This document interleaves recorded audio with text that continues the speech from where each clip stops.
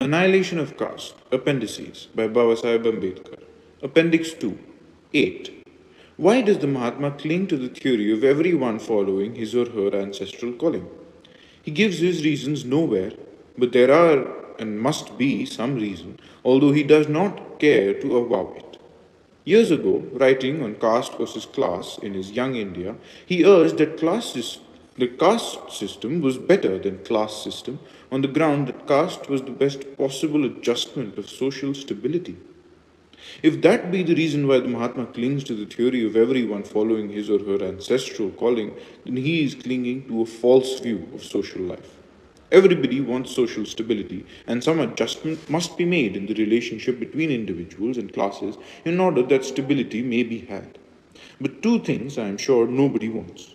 One thing nobody wants is static relationship, something that is unalterable, something that is fixed for all times.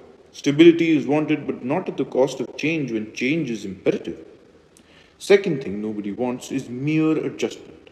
Adjustment is wanted, but not at the sacrifice of social justice. Can it be said that the adjustment of social relationship on the basis of caste, that is, on the basis of each to his hereditary calling, avoids these two evils? I am convinced that it does not. Far from being the best possible adjustment, I have no doubt that it is of the worst possible kind inasmuch as it offends against both the canons of social adjustment, namely fluidity and equity. The end.